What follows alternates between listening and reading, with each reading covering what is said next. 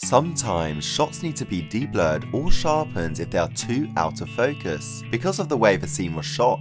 For instance, in this shot, an actress starts in focus, takes a step forward and drifts out of the camera's focal plane. Fixing this in compositing can be challenging and time consuming, especially if the sequence is long and there is a lot of movement.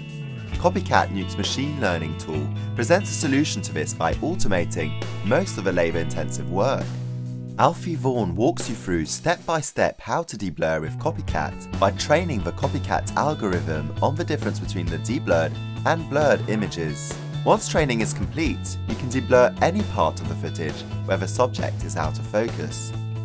Deblurring with CopyCat allows you to speed up your workflow and expand your toolset when confronted with complex tasks. This course also includes downloadable assets, enabling you to follow along. So what are you waiting for? Check the course out now.